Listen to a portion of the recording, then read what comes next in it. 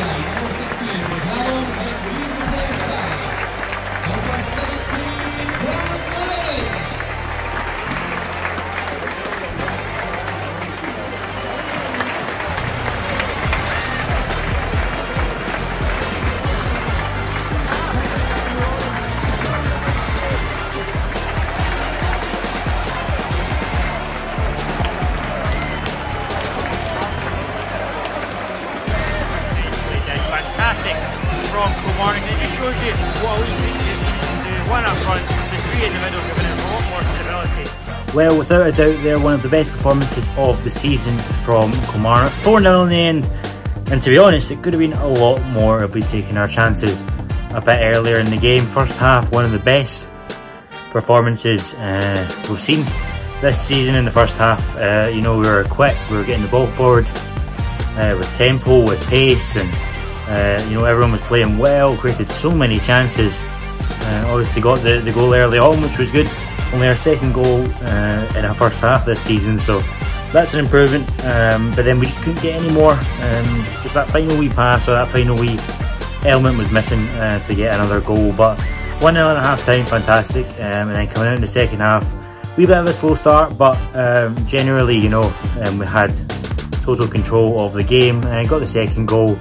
And then we sort of took our foot off the gas. It would have been good to keep going and try and get a few more, because goal difference is of course always important, but at the end of the day it looked like we were going to cruise and see it out 2-0, and then Callum Hendry comes on and just provides that fresh bit of energy that we were looking for, and you know, he scores one, he sets one up, and 4-0, and you can certainly say that we were worth the 4-0 and perhaps even more if we'd taken our chances. So you know, fantastic performance. We kind of started to see that in the second half against Ayr, and it really came to fruition today. So, you know, happy with that. 9 points out of 9 from the 3 games in this past week. We've turned a 5-point deficit into a 2-point gap at the top of the table. So, I mean, it's been a fantastic week from a Kilmarnock point of view. Lots of work to do now though to replicate that. We've got some tough games coming up. Partick at home, Inverness away, to name but a few. So, it's been a good week. You know, we've now got the advantage over Inverness at the top. The plan now is to stay there until the very end of the season to collect that trophy. So lots of hard work coming up, but we're certainly on the right track.